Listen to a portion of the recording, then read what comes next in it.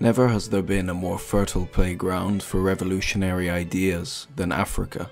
The injustices of Europe's colonization of the continent produced some of history's most passionate revolutionaries, from Kwame Nkrumah in Ghana to Patrice Lumumba in the Congo. Activists with genuine desires to see the liberation of their people from tyranny. However, the winds of independence that swept Africa in the mid-20th century also provided the right conditions for opportunists. Opportunists who would utilize and pervert anti-colonialist and Western ideology for their own personal gain. Many anti-colonial African leaders thus adopted Marxism and socialism, stating intent to free the continent of imperialism and subjugation. But for many, this ideology was nothing more than a mask used and abused for the pursuit of power, the winning of popular support, the settling of personal scores, and the systematic abuse of rival ethnic and tribal groups. Those that styled themselves revolutionaries in Africa, who aligned themselves with Marxism in the East, often became the tyrants they had hoped to crush and ruled with exceptional brutality. In this video are the stories of 5 of these so-called socialists and their descent into tyranny.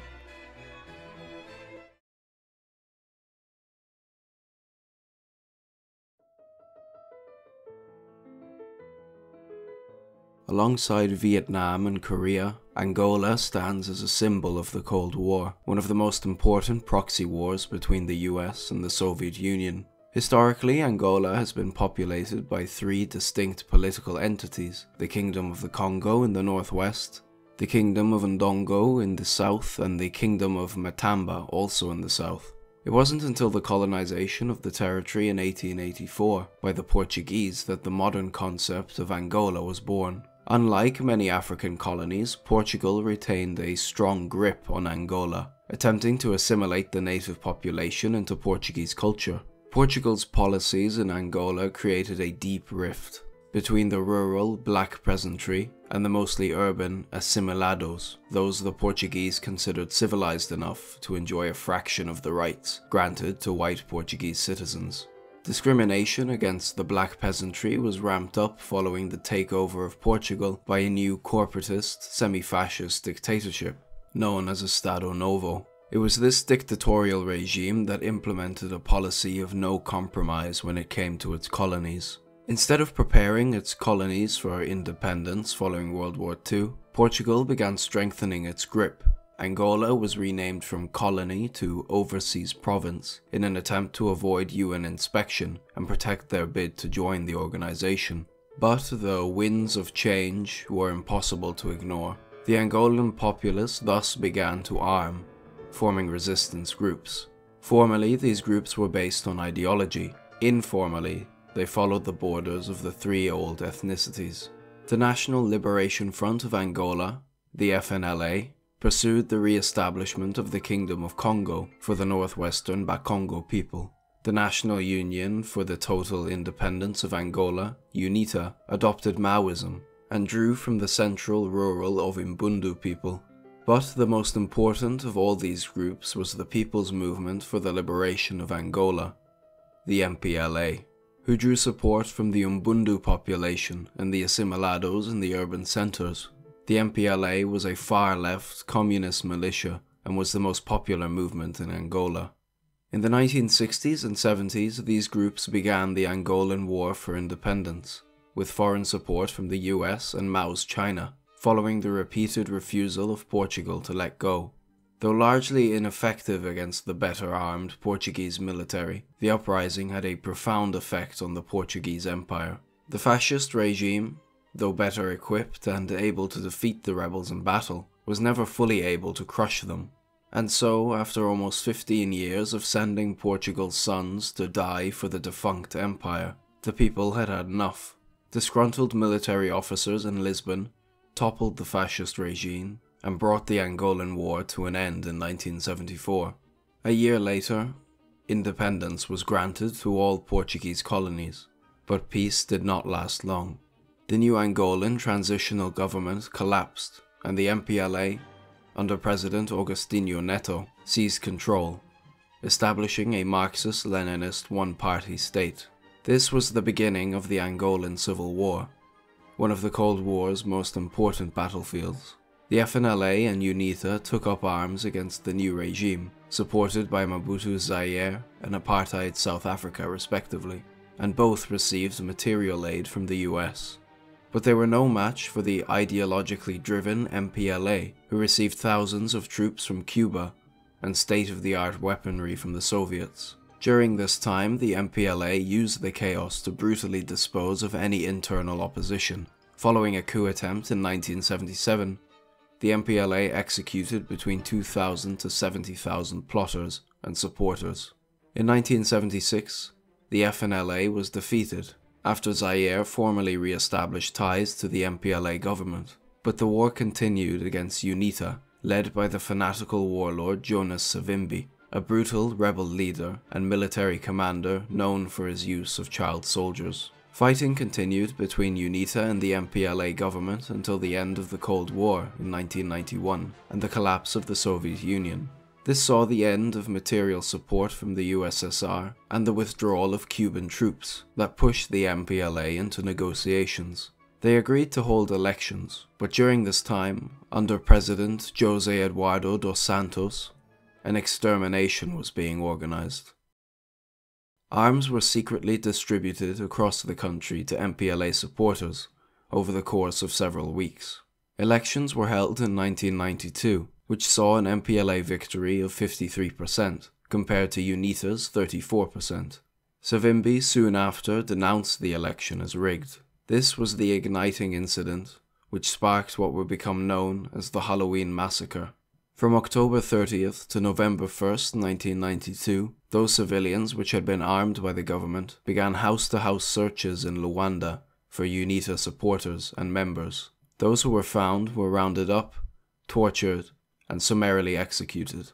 Even UNITA Vice President Jeremias Chitunda couldn't escape, being shot in the head on November 2nd in the streets of Luanda. Over the 3-day massacre, an estimated 30,000 people were executed. Savimbi, outraged at the indiscriminate killing, restarted the offensive and the civil war continued, becoming even more destructive than the first half. The MPLA have been accused of systematic extermination of the Bakongo and Ovimbundu people who supported UNITA. UNITA also committed horrific atrocities, financing their effort through the sale of blood diamonds and the use of child soldiers. In 2002, Jonas Savimbi was killed in battle, and UNITA was forced into a ceasefire. The civil war was over. The following years saw the creation of one of Africa's most corrupt states under the MPLA and President Dos Santos. Angola's huge oil wealth was used to consolidate MPLA control through state-owned enterprises, almost all of whose profits ended up in the pockets of government officials. Public services are some of the poorest in the world, social expenditure remains low, and infant mortality is high. Meanwhile, MPLA officials remain multi-millionaires. Dos Santos remained president until 2017 and passed away recently in July 2022. His corrupt autocratic state persists and succeeds in its goal of benefiting the elite while keeping the public powerless.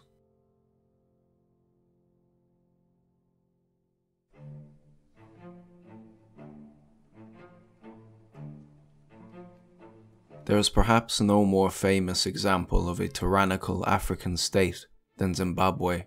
Zimbabwe serves as a prime example of the damning effect apartheid has on a nation and its people, an effect which can still be felt to this day. What we would call Zimbabwe began its life as the self-governing colony of Southern Rhodesia in the late 1800s, a union of the territories of Mashonaland and Matabeleland. Southern Rhodesia was ruled reluctantly by Britain, though fully administered as a private enterprise under Cecil Rhodes. During this time, Southern Rhodesia's vast diamond wealth was thoroughly exploited, and an agricultural economy in which 307,000 white farmers owned all of the land was established. A system of apartheid not dissimilar from that in South Africa was established. The 6 million black people in the colony were segregated from society, not allowed to enjoy simple privileges like going to restaurants, swimming in white-only pools, or even drinking European beer. Thus, the colony remained divided between its white minority and black majority, wholly unprepared for any kind of independence.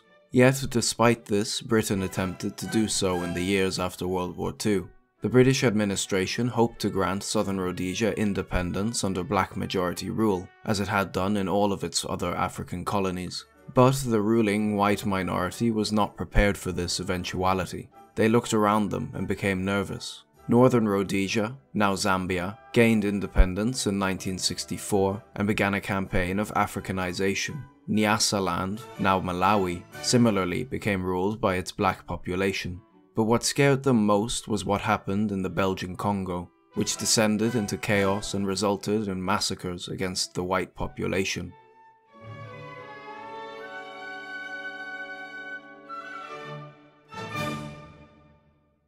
During this period of global decolonization, black resistance took shape across Africa. In 1958, a conference was held in Accra, capital of the newly independent Ghana, the first African country to achieve this. Ghana's president, Kwame Nkrumah, spoke about revolution, about freeing Africa from colonialism and white rule. The passion with which the president spoke was enough to inspire a young intellectual in attendance to seek black rule in his homeland of Southern Rhodesia. His name was Robert Mugabe.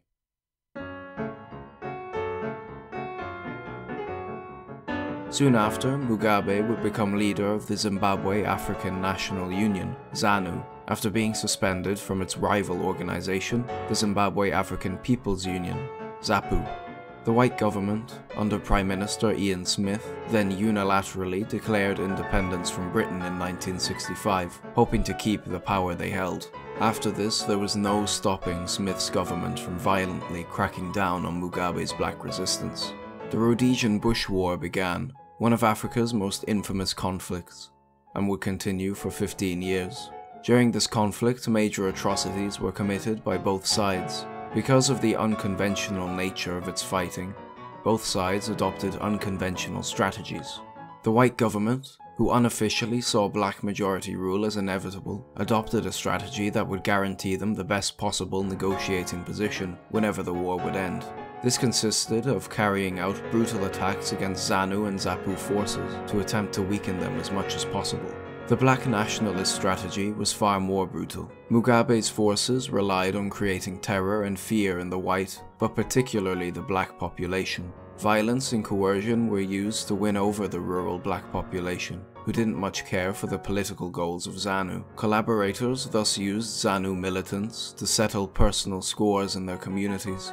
The war continued until 1979, when the Smith government was forced to the negotiating table after international sanctions and strengthening black militias with Soviet, Chinese, Zambian, and Mozambican support had weakened them beyond repair. A ceasefire under the Lancaster House Agreement was established, guaranteeing free elections as a new independent republic. However, Mugabe only agreed reluctantly. This evening, Lord Carrington pretended that all had been well, pretended that there had been progress. As far as the Patriotic Front is concerned, there have not been discussions at all with anybody in respect of the substantive matters regarding the ceasefire. And we insist that there can never be any agreement. This is just rubbish, absolute rubbish. Nobody will take cognizance of it. In his eyes, anything less than military victory over the white forces was too great a compromise. Because of this, violence never truly ended. The elections of 1980 produced a violent struggle. Rhodesian forces tried to kill Mugabe several times and routinely murdered black canvassers. On the other side, ZANU, now ZANU-PF, continued to engage in terror tactics throughout the countryside. Villagers were brutalized, tortured, and killed, primarily those who supported ZANU's rival ZAPU. The interim government was left with a difficult decision. Either they would disqualify Mugabe from running, which, due to his being the most popular candidate, would have caused the civil war to resume, or they would allow him to anyway, despite his violent tendencies. In the end, they went with the latter, and Mugabe's ZANU-PF ended up winning 63% of the vote, giving them an outright majority in parliament. Like many other African nations, this victory followed racial lines. Mugabe belonged to the majority Shona population, who voted overwhelmingly for his party, while Zapu drew support from the minority Ndebele population. In his victory speech, Mugabe promised reconciliation. The wrongs of the past must now stand forgiven and forgotten. If ever we look to the past, let us do so for the lesson the past has taught us. Namely, that oppression and racism are inequalities that must never find scope in our political and social system. It could never be a correct justification that just because the whites oppressed us yesterday when they had the power, the blacks must oppress them today because they have the power. An evil remains an evil, whether practiced by white against black or black against white. This was a blatant lie. It didn't take long for Mugabe to begin cracking down on dissent in his new independent Zimbabwe. After the war, many ZANU and ZAPU fighters deserted and began terrorizing the countryside with aid from apartheid South Africa. Mugabe then used this situation to strengthen his own grip on power. The military, under the infamous 5th Brigade, an elite force trained by North Korean officers, entered Matabele land in 1983 and began a campaign of terror. Soldiers conducted village-to-village raids, systematically torturing and killing ethnic and Ndebele civilians, leaving behind violent displays as warnings. When confronted with what was happening to innocent civilians, Mugabe stated that he was aware, defending it by saying, "We can't tell who is a dissident and who is not." This genocide, which became known as Gukurahundi, resulted in up to 30,000 deaths. But internationally, there was silence. Mugabe was an ally of the Eastern Bloc, and so the Soviets and Chinese refused to upset him. In the West, the Ronald Reagan and Margaret Thatcher administrations stayed quiet, afraid of triggering the same against the white population. In fact, Mugabe even visited the White House in September 1983, despite the world knowing what was going on. The genocide in Matabele land resulted in the effective destruction of any black opposition, and turned Zimbabwe into a one-party state. But the white community still remained almost untouched. Under Mugabe, Zimbabwe's economy was falling apart. Corruption became endemic and institutionalized. Mismanagement and overcrowding led to the enrichment of the elite at the expense of the wider black population, and so Mugabe put the blame on the West and the white minority, espousing a dangerous rhetoric. In 2000, it came to a head. Mugabe began bribing police, military, and unemployed youths to attack white-owned farms and seize their property without compensation. This campaign of violence continued for 8 years and resulted in virtually all white-owned farms being redistributed, often through means of torture and murder. This campaign, though successful in winning over populist support, destroyed Zimbabwe. Farms were handed over to those with no experience, causing nationwide shortages and inflation to skyrocket to a never-before-seen 89.7 sextillion%. That's 897 followed by 8 zeros. But nothing could be done. Zimbabwe became a one-party state consolidated around Mugabe's ZANU-PF. As the years progressed, Mugabe was overcome with megalomania and became convinced that he was immortal. Because of this, he refused to appoint a successor until November 2017, his wife Grace Mugabe. Soon after, his close general, Emerson Mnangagwa, turned on him, disgusted at the appointment, and ousted Mugabe in a coup. Mugabe died under house arrest 2 years later, and Mnangagwa has been president ever since. Zimbabwe is still reeling from Mugabe's reign of terror and economic mismanagement. His institutions of corruption continue to hold the country back, and power remains centralized around ZANU-PF. Zimbabwe remains a cautionary tale of the dangers of populism.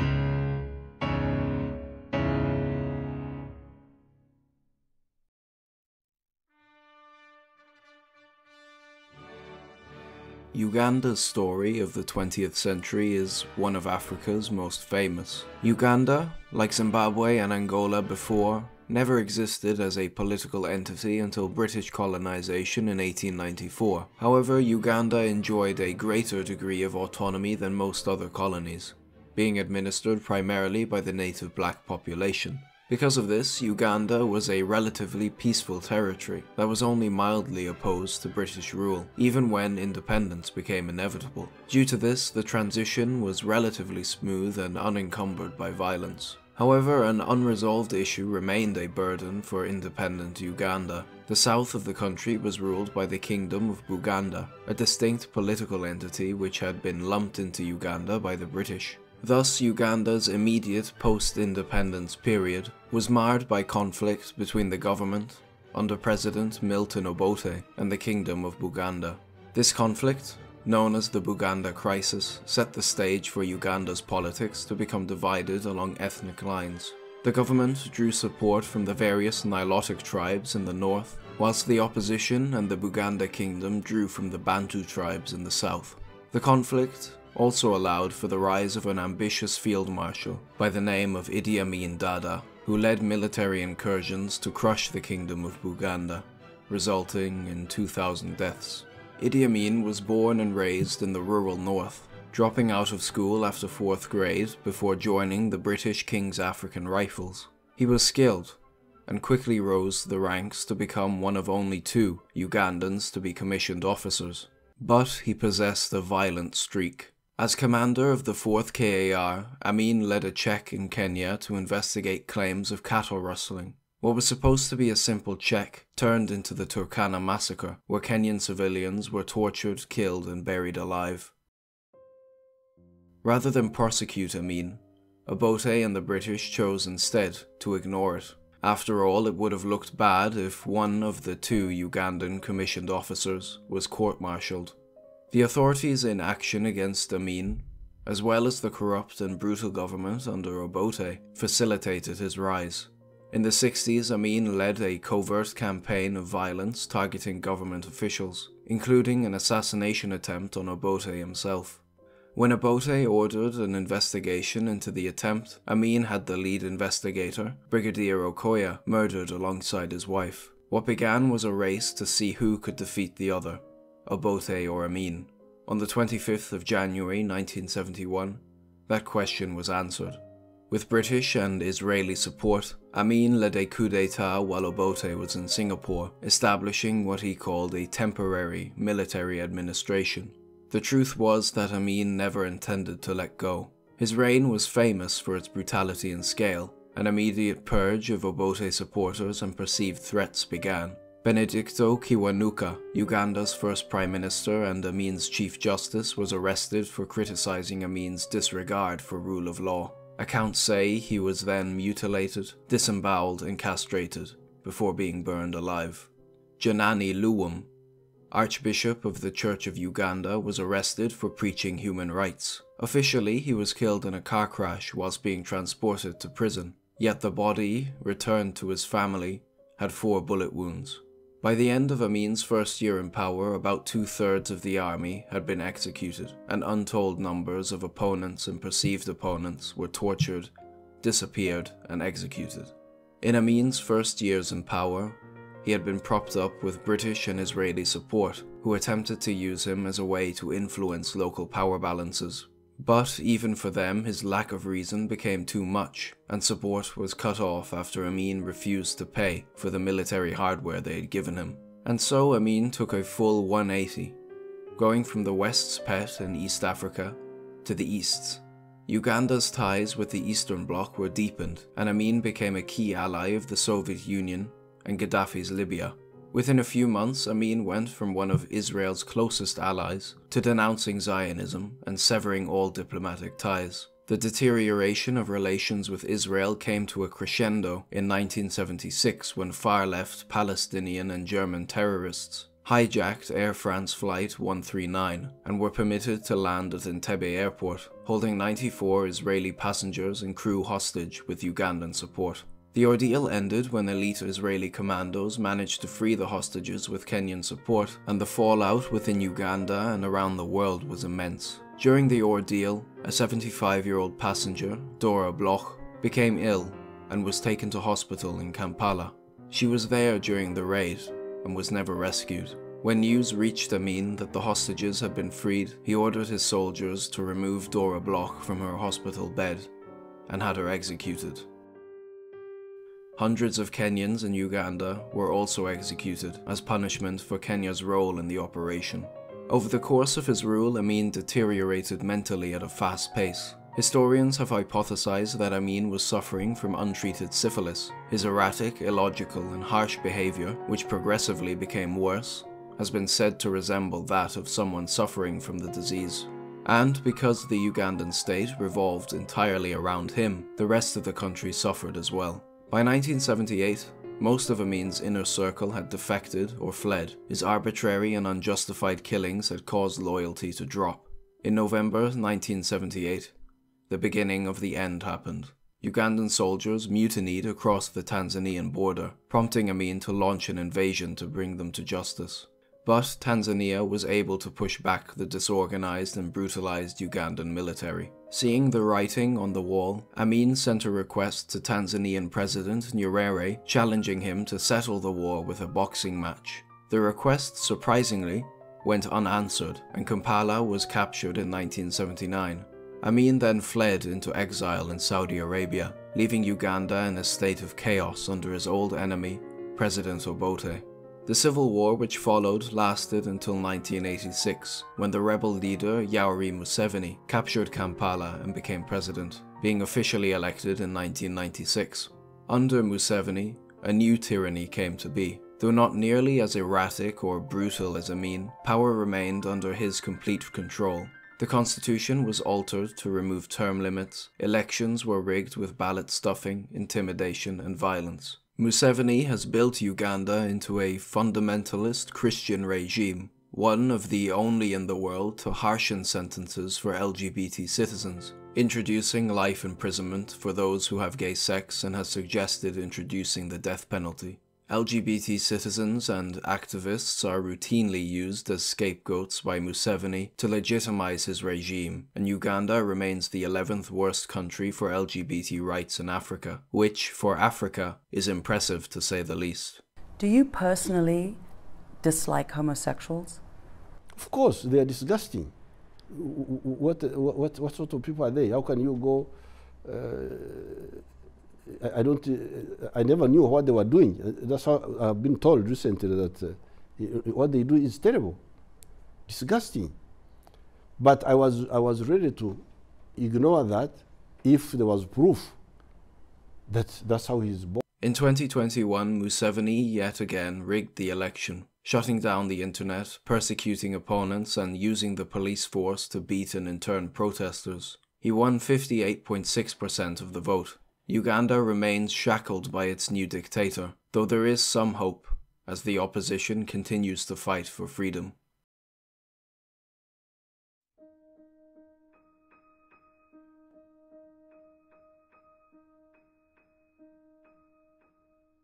From 1884 to 1885, as European powers began the scramble for Africa, an outlier remained in the east of the continent.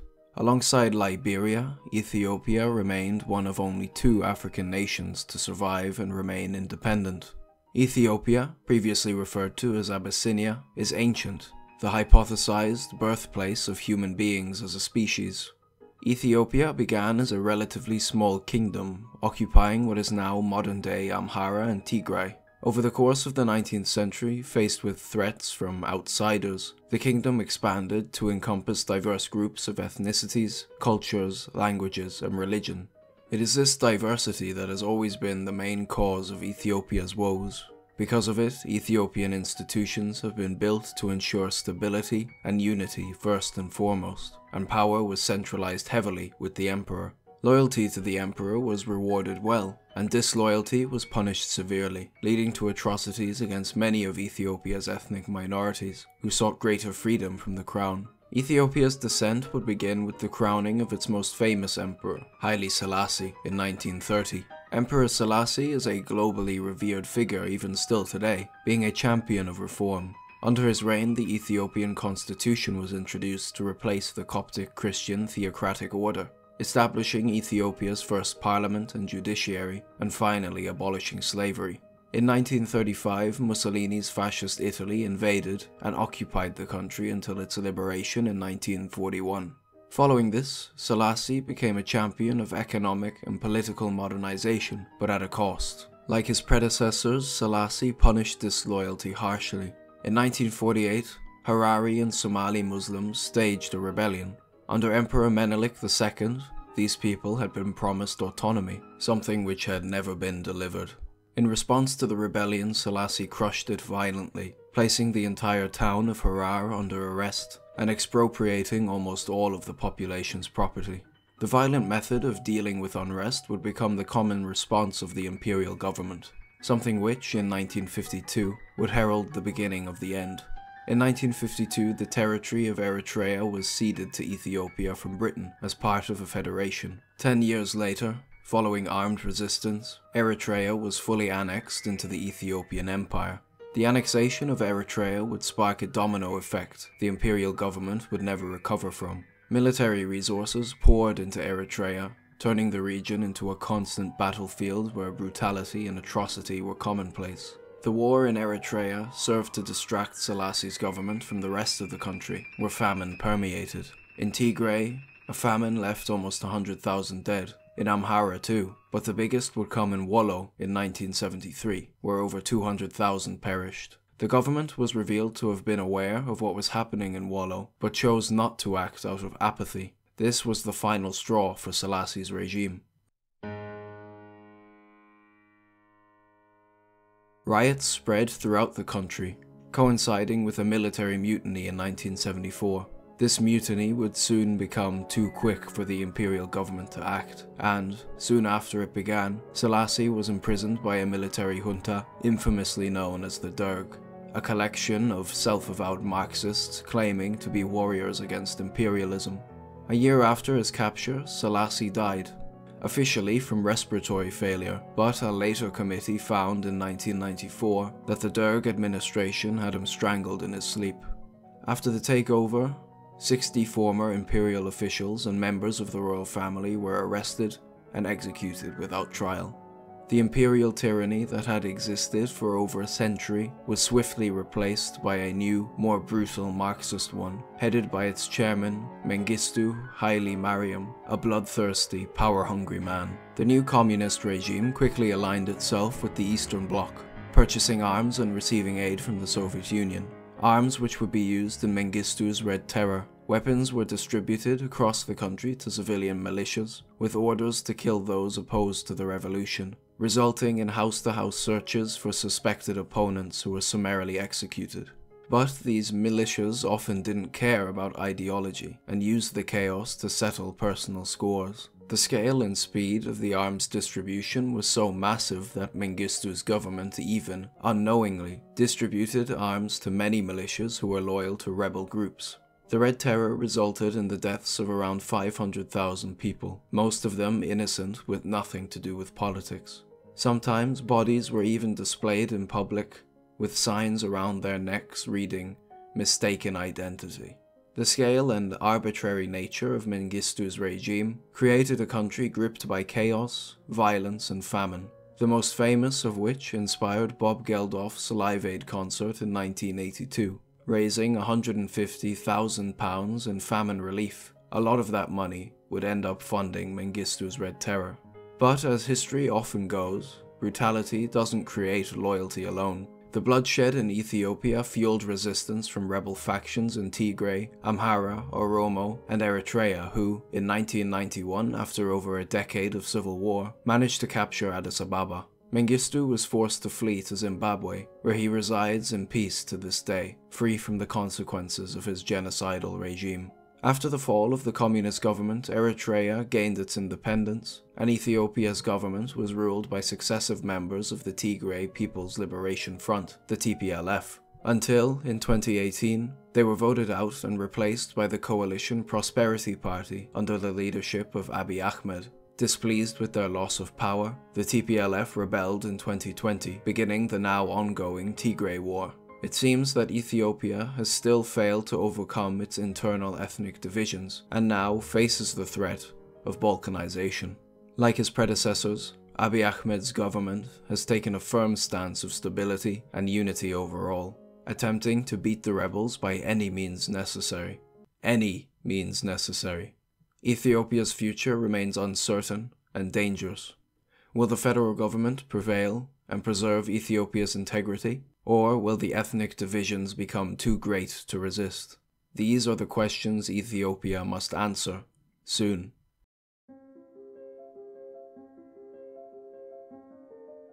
Somalia, the poster child for failed states. The roots of Somalia's turmoil, like most all African nations, is found through a mix of colonialism and ethnic tribal division. Somalia was colonized by two powers. Britain took the northern Somaliland province, while the rest of the country was taken by Italy. Somali culture is unique. Politics and life in Somalia is dominated by the clan system, a complex network dividing the population into families and subfamilies, each with their own subtly different cultures and traditions. Throughout most of its history, Somalia was a hotbed for conflict between competing clans. This division was exacerbated by colonization. Britain and Italy ruled their respective regions entirely differently. In British Somaliland, economic self-sufficiency and stability was paramount, leading to a more liberal culture. In contrast, Italian Somalia was administered through force, in an attempt to assimilate Somalis into Italian culture.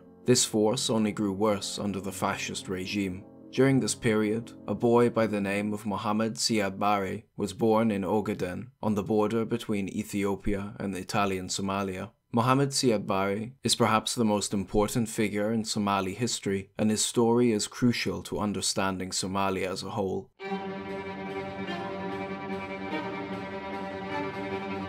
Barre was a military man, and a skilled one at that, rising through the ranks of the Italian military rapidly, becoming a major general in the British colonial army after the Italian defeat in World War II. His military journey and determination was sparked by a traumatic moment in his childhood. At the age of 10, Barre's clan was at war with the Isaaq clan of Somaliland. During this war, a young Barre was forced to watch the murder of both his father and his brother. This was Barre's defining moment that would shape the person he would become. According to his biographers, at the tender age of 10, young Mohammed first witnessed the murder of his own father. The shock and impact of this life experience and the difficult circumstances of life as an orphan put a very deep scar in his psyche. It is from this difficult childhood that Barre developed a complex sense of cunning, sadism, insecurity, and vengeance. In 1960, Somalia gained its independence, merging both the British and Italian territories into a new republic. The Somali Republic legitimized itself with a policy of irredentism, that is, the belief that all ethnic Somalis should be part of one nation through conquest and expansion if necessary. Thus, Somalia laid claims to territories such as northeastern Kenya, the entirety of Djibouti, and, most importantly, the Ogaden Plateau in eastern Ethiopia. This policy soured any kind of diplomatic relations Somalia could have had with any of its neighbors, and a low-intensity armed conflict with Ethiopia persisted throughout the 1960s. But failing to achieve any military victory, the government abandoned this policy, much to the dismay of the Somali people. And so in 1969, Siad Barre launched his bloodless coup d'etat under the banner of anti-imperialist socialism, declaring the new Somali Democratic Republic and readopting the irredentist policies. To the Barre regime, this policy was nothing more than a means of domestic control to keep the population turned towards common external enemies. In the early years of his rule, Barre attempted to weaken the clan system in pursuit of a common Somali identity instead, but possibly because of his traumatic childhood, Barre retained an intense hatred of the Isaaq clan in the north. On the world stage, Barre was a close friend of the Soviet Union, who gave hundreds of millions of dollars in financial and military support, leading to Somalia possessing the largest and most powerful army in all of Black Africa. Barre, as mentioned before, was socialist, but this was nothing more than a facade. His true goal was the dominance of his clan over all others. All higher-ups in the regime were members of Barre's clan, and others were routinely discriminated against. His belief of clan supremacy was ramped up to 11 when, in 1977, he invaded Ethiopia in an attempt to conquer the Ogaden territory, being decisively defeated only 8 months later. It was this defeat that began Barre's descent into madness. Socialism was abandoned, all ties with the Soviet Union were severed, and Somalia aligned itself instead with the US. Clanism became the government's new ideology. Division between clans across the country were exploited by the government to trigger conflict in an effort to weaken any kind of opposition to the Barre regime. As well as this, the war with Ethiopia had caused an influx of over 1 million refugees, making 1 in 4 Somalis refugees. Barre used this fact to trick foreign powers into granting aid. This aid was then given to loyal members of Barre's Darod clan and withheld from the Isaks, who had suffered most as a result of the war. Foreign aid was also used to purchase arms which were distributed amongst the newly arrived refugees. What Barre had intended all along was revenge. Revenge against the Isak clan for what had happened to him in his childhood. He had created an army loyal to him in the Isak heartland and began a campaign of terror. The violence became so intolerable that, in 1981, the Isak clan rebelled and declared the independence of Somaliland, but the violence would only get worse. General Mohammed Said Hersi Morgan, Barre's son-in-law, wrote a letter of policy recommendation regarding the rebellion. In it, he proposed a final solution and coldly outlined a list of methods to exterminate the virus of the state. In 1988, the plan was put into action at a scale never before seen in African history. Isak civilians were explicitly targeted in aerial and artillery bombardments, who were told to prioritize the destruction of homes and water sources. Civilians who attempted to flee to Ethiopia were then strafed by the Somali Air Force. Meanwhile, on the ground, the armed Ogaden refugees assisted the government with looting, mass rape, and summary executions. By the end of the war, the cities of Hargeisa and Burao, the second and third largest cities in Somalia respectively, had almost completely been destroyed with their populations massacred. The 2-year nightmare came to be known as the Hargeisa Holocaust and resulted in the deaths of between 50 and 200,000 Isak civilians. The scale of violence was unprecedented, and so too was the response. Barre's sadism and megalomania caused the creation of dissident groups who received arms from Ethiopia. By 1990, 2 years after the Hargeisa Holocaust, almost the entire country entered open rebellion under dozens of separate militias, and it didn't take long for them to win. On January 26, 1991, Mogadishu was captured, and Siad Barre fled to Nigeria, where he lived in exile until his death in 1995.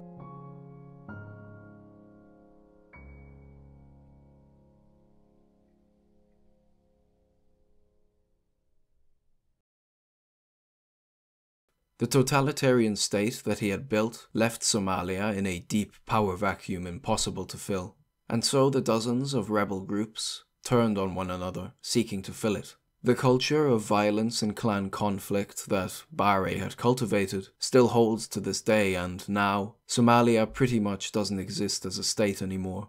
However, in the north, Somaliland finally achieved its goal of independence. Today, Somaliland remains a stable and safe democracy, although incredibly flawed and corrupt. Although unrecognized by any other country and still recovering from the violence of the 80s, Somaliland continues to move forward into the modern age.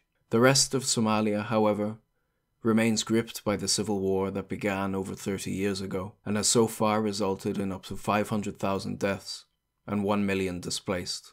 The conflict shows no signs of ending, as foreign powers use the chaos to advance their own goals. The stories of these nations show a dark pattern in African history. A country is freed from colonialism. A power-hungry person or organization takes advantage with promises of prosperity and freedom, and the country descends into tyranny or chaos. The African tyrants who adopted revolutionary, leftist ideals often ended up the most despotic of all. Human life and its preservation were often viewed as obstacles to absolute power. But also these dictators were used simply as pawns in the great power game, who didn't care for the suffering of those on the ground. It begs the question, what would have happened if the MPLA hadn't been supported by the USSR or Cuba? What would have happened if Idi Amin's rise hadn't been supported by Britain and Israel? Or if Siad Barre's regime hadn't been allowed to continue with weaponry from the USSR? Would these countries be better off? Or would their so-called revolutionaries have come to power regardless? Who can say? Today, their legacy is still being felt as African nations reel from the erosion of institutions, and the establishment of endemic corruption. It'll take years to recover from, but places like Somaliland give us hope that from the chaos and brutality of dictatorial regimes can arise democracy and stability. It'll just take some time.